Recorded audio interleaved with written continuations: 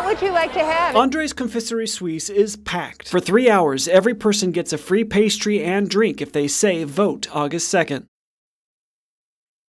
It is not usually this busy on a Thursday afternoon. Bridget Gravino is one of the owners. She's been wearing a Vote No sticker for Amendment 2. We have nothing against anyone having a different opinion. That's why we live in the United States. A woman with a gift card recently bought some chocolates that were a delight, but posted a 1-star review online. Did not appreciate the woman who checked me out having a Vote No pin on. Nothing like this has happened before. Gravino still wears the sticker. I have nothing against her having a differing opinion. The online reviews are growing. Nancy gives 1 star. 2 of the employees were wearing Vote No buttons. Meanwhile, Cambry and Peter give 5 stars, saying stands up for women's rights. Yes, I'm sorry that we have become so divided. Gravino's son is paying for the freebies. It's a way to support his mother. The one thing, show up and vote. That's the one thing I want people to get out and do. In Overland Park, Brian Johnson, KMBC 9 News.